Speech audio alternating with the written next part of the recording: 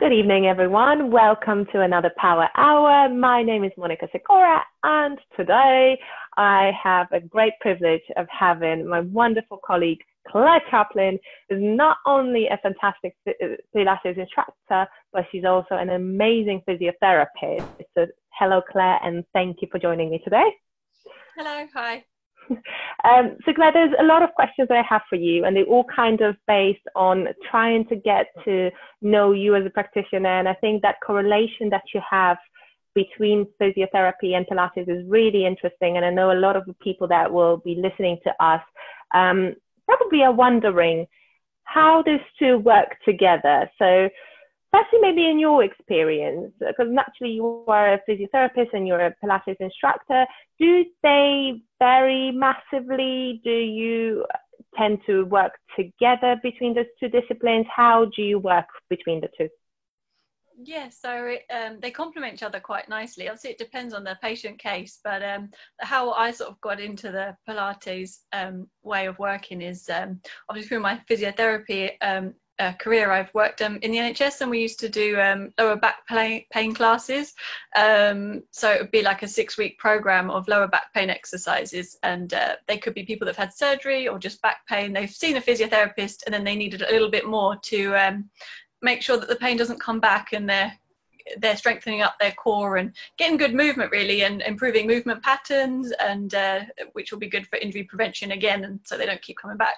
So so that's how I got really interested into it, because I found that people did get a lot better and really benefited from it, and it could be life-changing as well. So I then started looking at the Pilates route really, and looked at more the rehab side of it. So how does the Pilates from a rehab side differ from the just commercial Pilates that you would do? So say if I was to go and do a normal Pilates class versus if I was come to see yourself,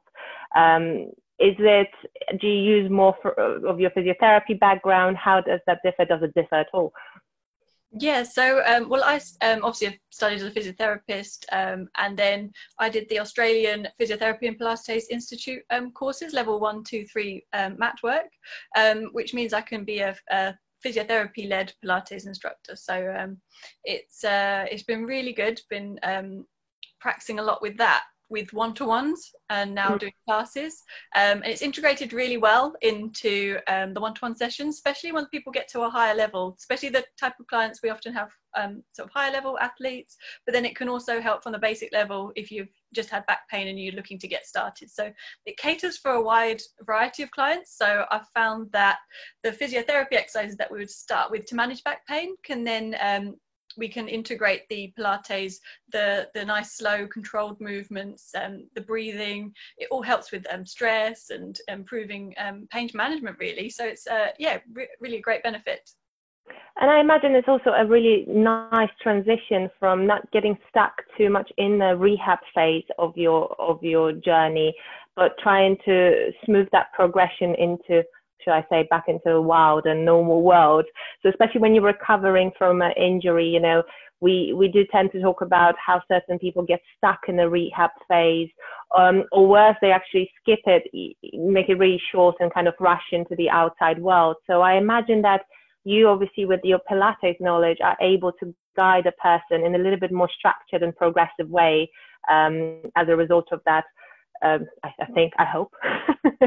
Yeah, so go back to the other question as well, with about the difference between the type of Pilates that I would teach and normal Pilates, is that the Australian Physiotherapy and Pilates Institute breaks down the exercises from the 34 original Joseph Pilates, breaks them down into levels, so they're a little bit more achievable for people that have had back pain or an episode of some sort of injury. It might not even be back pain, it might be a lower limb injury or even a shoulder injury, but working from the core, building your strength in and out is beneficial for most injuries really. So that's the main difference, is that you can start at low level, break it up and work your way through. So it is sort of rehab based, and then if appropriate they could go into a full Pilates class for longer term management. So that must be really comforting for people to hear, because I know that a lot of people that tend to be active and they get into injury, they very often struggle with the concept of the setback that's being caused to their progress in whatever the physical goal is. So it's quite comforting to know that you can actually introduce Pilates way earlier in the rehab stages, and you can reintroduce some of that strength work into their routine. So all the stuff that they worked for so hard before getting injured is not fully lost, and you don't have to start from the beginning when they come out of it eventually weeks down the line. So I think it's a really, really powerful message, especially for people that are struggling with the concept of having those setbacks, or probably worse, getting injured more frequently. Would that mean that we could prevent those situations? So, you know, when we get people very often that say get constantly injured through running, would doing Pilates and would really working through someone's strength and proprioception and all the aspects of the Pilates work help them manage or help them prevent those situations? Yes, it can do, because it can, what we'd usually do in my sort of area would be a full physiotherapy assessment. So we'd find out where the weaknesses are, or the problem in the gait cycle, or sort of find out where are the problem areas, and then we can be really specific on the exercises that we give. So, you know, like if you go to an all Pilates class, you'd have like a generic set of exercises that you run through. I know the instructor would come around and check that they're appropriate for you, but we could be really specific and clinically reason why we are giving you that exercise. Say if you're prone to getting a running injury like Achilles, or if it's your glutes are a little bit weak, or whatever it is, we can give you an exercise for that particular area, or something that would work that area. So yes, it could help in injury prevention. That's amazing. So it's fantastic. It sounds like it's fantastic for the beginners, but what I'm also getting out of it is anyone who's actually on the advanced end of the range would benefit greatly, because you are able to spot those imbalances and those weaknesses and anything that needs work on to actually accelerate someone's performance. So in a way, yes, it's fantastic, because obviously you can adapt the level to the level of a person that's in front of you, and you can start almost from ground zero, really. Then you also can actually work on those little cosmetic things that certain, and I know I'm guilty of that, and I know a lot of people that I train are guilty of the same thing. When you've especially been doing a routine for years, you get a certain level of almost, shall I say, arrogance to you, where you think to yourself, I'm good, I got it all sorted. And there's, you know, I'm fit, I'm strong, and I'm able to cope with anything. But actually, if you strip it back to basics, you'll probably find a good amount of things that you can easily work on that you don't. Yes, and definitely. There's a lot of relationship with muscle slings as well. So crossing across the back, the front, the side. So it might be you keep getting a recurrent shoulder injury and your glute on the opposite side is a bit weak, or some sort of thing like that, that you haven't quite, that might take like a therapist to really dig into, find out where that is. And then we can give you exercises to focus on that, to help sort of the overall functioning of your body. And then longer term, we could then pass you over to the Pilates instructors for like the long-term management, really, and an injury prevention. That sounds amazing. So is there any, well, I don't want to use the word trend, but is there any common denominator in the clients that you're seeing? So do you tend to see, is it a whole range of full body problems that you tend to deal with, or do you have any special area that you tend to focus on, or is it just people from all walks of life? Yeah, it's usually a vast array of things people come in with. We obviously can tell people whether we would find it beneficial or not, depending on their condition. But generally, some sort of exercise is good on a regular basis anyway. So it's got to be something you enjoy. So we try and link up with what would benefit them clinically and what they'll enjoy. And I think it's nice actually with the class environment as well, because it's like socially nice. You're working with other people. You've got that motivation going on as well.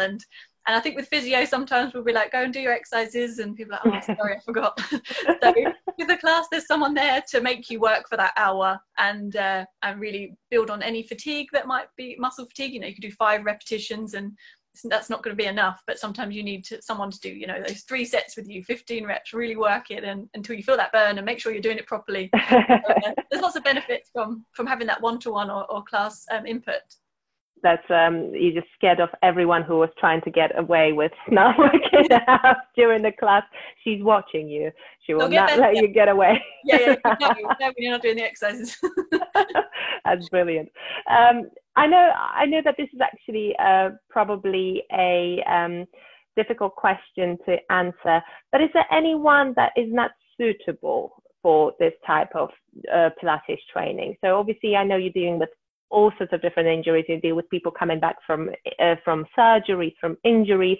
Are there any red flags for starting Pilates? Is any level of rehabilitation or any phase of rehabilitation a no for including Pilates in your process? Yeah, that's a really good question. What we usually do is advise that people have either a session, first of all, just to go through their medical history, find out, it's best to have a diagnosis. If you are in pain or you have got a problem, it's definitely best to get that assessment first before entering into a class, or either from a therapist or a doctor, or some of the other Pilates instructors have their own checklist to make sure that their level of Pilates is okay to do.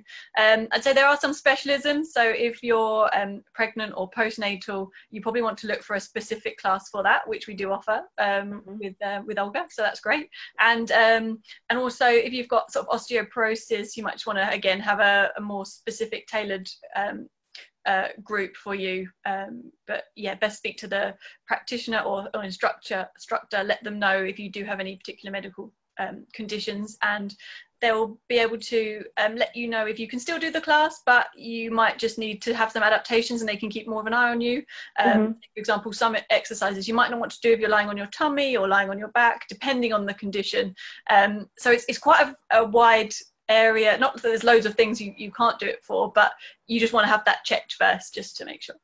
And I think you touched on a really important part, actually, which is people's adherence to the exercises that we tend to give them, right? So physiotherapists, trainers, osteopaths, we all tend to give some form of a homework for our clients to do, because it's incredibly important that, you know, the half an hour, or 2 hours in a week that they see us is not the only time that they work in on the things that technically and usually are long-term standing conditions or long-term alignment issues. So I wonder if you do see the difference in people that you just give the exercises to versus the people that come to the classes. Do they tend to get better results? Or do they tend to be more consistent with their workouts versus the people that just been given exercises and hoping that they would stick to that routine? Oh yeah, definitely 100%. You can tell 100%. You can, because we have what we call objective markers. So if we say we do some tests with people, we find out what their problem area is to begin with, and we'll monitor that through. So whether it's a weakness in an area, a range of movement issue, a functional movement that they want to be able to do, whether it's something gardening or standing on one leg even, it could be anything, we'll have that marker. So we'll tell if people are improving, then we know that we're on the right track and they're doing it. If they're not, and they're still wobbly and they still can't balance, they probably haven't been practicing their balance. Or so we'll have little movements to practice, and definitely within, I mean, it can take 8 weeks for sort of muscle strength to build up. Normally with our classes we did them for 6 weeks blocks, but that was in the NHS a bit more limited. But then I'd say 6 to 8 weeks you want to give it a good try to really see the benefits from, at least, but then you'll start to enjoy it. You'll feel more mobile. It's good, actually. I think if I may ever give anyone one advice when it comes to workout, stick to it for at least 8 weeks. Because I think during the first 8 weeks, first of all, it's a change to your routine. So you'll go through peaks and valleys, and certain days and certain weeks will be better than the others. But to really start noticing the difference, both mentally and physically, that 8 week spot is quite usually the sweet spot when you also realize all the work is paying off and actually I can achieve way more. So that from the motivational side, from the actual progression side, I think give something a go for 8 weeks properly. If it's not for you, it's not for you. But I can almost guarantee you that you'll probably be more likely to see the results, and most importantly, stick with it and make really long-term life-changing changes. So it's really an interesting conversation to have. And I think, is there a is there a universal volume that you would advise people to have? So say for a person who is a complete novice, not really having any routine, and obviously coming back from the injury, so they now need to work on their strength. What would be the sweet spot for them to do the Pilates classes or to work out per week? Yeah, it's always good to get guidance from, if you are seeing a therapist, on, it depends on what stage you are at your healing. So if you're quite acute or whatever your injury is, if it's quite swollen, then you'll be able to do a little bit less. But then, say for example, if you had a swollen ankle but you're working your core, we can work around that. So there's no sort of, you don't have to wait for that. There are ways around that. But if it's a back problem and it's a bit sore and it's acute disc, again, you might just need to sort of manage it a little bit first. So it depends where you are in that stage. But a therapist can guide you, or the instructor can guide you. It's hard to say because you do want to keep it sort of, you want to practice and then practice again quite soon. Ideally with someone watching you, so because you get compensation, so you think you're doing, I do the same, you think you're doing it right, and then someone comes along and just moves you and you're like, oh my god, that's so much harder and I wasn't doing it. So it's really good to have that one-to-one or class interaction with someone to correct those imbalances, especially while you're learning the moves. And so you make sure you're doing them correctly. So it's probably good to do them a couple of times a week, maybe, if you can. Once a week even. I probably wouldn't want to spread it out much more than that, because then you forget what you've learned in that week. Especially, I guess, people coming back from injury, you know, when they're working on bringing strength back into the area and then overall back into their body. I guess smaller, more frequent chunks would work better than just a one session a week where you kind of, you know, work for the whole body. I guess that practice, that frequency would make a difference. Yes, yeah, and sometimes we've, with obviously consent of the patient, we've videoed us teaching the exercise, so they can get it out and look and see, oh, that was that point, I need to make sure my hip doesn't drop there, because it's a lot of information. Sometimes you leave that, only like, that's quite a lot of information to remember how to do the exercise as well. So that's been quite beneficial as well, that people can practice just a couple of those exercises at home. Not the whole hour at home, but just a couple, like you say, every other day or every day. And I think that's the key, isn't it? Because we as exercise professionals, we assume that everyone knows the cues that we want to give them, and if we show an exercise, or if we just educate a person once, that kind of sticks, and it really is far from. You know, for a person especially who's never ever done this type of exercise, or simply actually is struggling with activating specific muscle groups, getting it right without a supervision, at least for those initial stages, is almost guaranteed a failure. I think throughout my career, I've done that in the past, where I put way too much trust in people and just assumed that they absolutely knew what I was talking about. And we still had to go back to the very basics every single time we saw each other. So what you're saying is, I think, really important, is that if you you know, if you have an area you need to work on, whether that's weakness, whether that's post-injury, you can't have too much of a trust of your own body and just the memory of that one time you spoke about it with the practitioner. You do need to make sure that you have all the tools to constantly get the right alignment, the right positioning, the right range of motion, and most importantly, the supervision as well. So it's probably like a friendly, fun way as well. So it's not too, we're not too strict, don't worry. So we'll explain why we're doing this. We'll demonstrate, and then often I'll show the patient, this is where I want you to be, this is the type of movement, and then I'll show them a couple of times, and then I'll stand away and like, okay, you show me do it. You show me how you're going to do it at home, and so it's signed off that that's great. You've got good quality. So it's all about quality, a quality movement. It is, isn't it? Because you can do hundreds of repetitions and it's still not going anywhere. Better do a few really good ones. They're going to get the muscle working. So, is there I think one another tricky question? So just tell me when to stop. Is there any body areas that are particularly challenging for clients to rehab? So obviously we talk a lot about the lower back pain because of the connection with the core, and Pilates is particularly fantastic for that core stability and strength. But are there any other areas that are not immediately obvious to us that are still able to be rehabbed and progress through Pilates? Yeah, that's a good question, actually. I think it can cover a lot of things. Again, I think with therapy and Pilates, everybody's so individual. Every patient and client is individual, so we try and make it specific for them. I think is really important.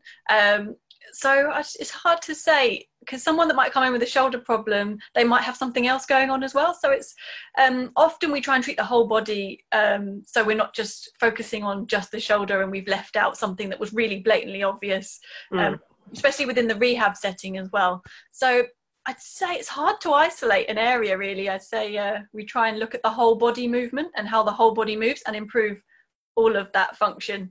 So I think it's hard to pinpoint one in particular. I think the whole body moving and analysing that and then fixing that will help everything. One question that I did have is a genuine question from one of my clients. Can Pilates help with the neck posture? Yes, definitely, 100%. Definitely. Very important for pretty much everyone listening to us, because the amount of times that we work on so many other parts, and yet we still, especially with obviously how we live our lives, and it's quite, inevitable that we will be slouched forward or looking forward quite a lot in our days. And you see even more and more young people with that tilted forward, that pushed forward chin, and a lot of neck and headaches. So neck pains and headaches that result from the tension here. So can we correct that position? Can you retrain the body to hold that neck and head position in a better alignment? Yes, definitely. And again, it takes sort of repetition, a bit like we were saying about the Pilates. You want to do it for a program of a number of weeks to practice it, and practice it in your own time as well. I have seen a lot of clients in clinic which have got shoulder pain and neck pain from laptops, from working from home at the moment in the sort of current situation, and they're all sort of curved over like this. So I'm doing a lot of exercises in prone, hands up, and trying to get them to extend back a little bit. Obviously only if they're appropriate enough, assess them obviously first. Lots of deep neck flexor exercises to work the deep muscles that support the neck, and also generally from the core. You want to build your strength and stability from the core, and then the rest will follow. Even just a simple little tip, just lifting the sternum, improve your overall posture. Your shoulders are back, then your back's not as arched. So that's a little tip that I'll give people. I was going to say, I'm just sitting here going like, okay. Hope she's not seeing me readjusting my position. Just even without going into the Pilates detour of engaging your core, finding neutral and squeezing your shoulder blades back into the back pockets, even just that lift will just improve the overall posture. And then Pilates wise, there's a load of exercises and progressions that can help your back and neck and improve that. I'd be here all day though if I went through them all. I'm not going to make you do it. Saying that, next episode we're going to just do a full body workout. It's really interesting to actually talk to you about this, because I think it's an incredibly important message that speaking to our fantastic Pilates instructors before, we try to touch on the same subject, which is Pilates classes are more than just a workout class that you do and forget about when you leave and close the door, shut your laptop. It's really just a question of re-educating yourself about all different alignments of your body, of the areas that you might not be necessarily physically aware of, that were a problem or cause a problem, and taking all that knowledge in your day-to-day life. So what you learn during that hour is not about just you having a workout and forgetting about it. It's training and educating yourself on how to better sit, walk, what to do if you start experiencing discomfort or tightness.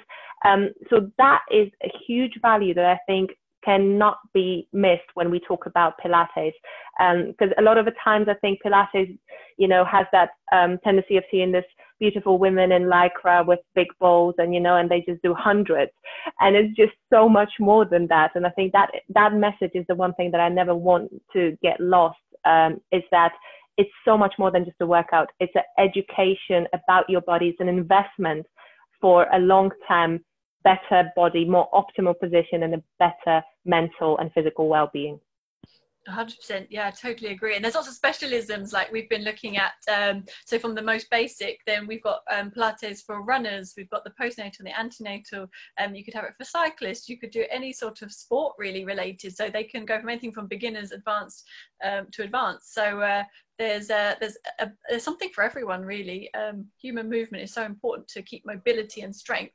that it's a good place to start. I mean, from my training, I've some of the exercises for mobility I do just between clients, because you get a little bit stiff sometimes working on working at the desk, and a couple of those, they've been life-changing. I'm like, I've got to do these. People think I'm weird I'm doing them, but they feel great. So, it's fantastic, isn't it? Yeah, I think if you let your body, if you listen to your body, you really realize your body wants to move. So I fidget all the time, and I've noticed that even probably during this conversation. Hopefully not all of it is caught on a camera, but I just constantly move, and I sit on a Swiss ball, so the movement is constant. And it's like, if you let your body move, you notice that it wants to get in all those awkward rotations and different positions, because we're not designed to just sit in one place for enormous amounts of hours in a day. And this is what very often causes long-term problems for our clients.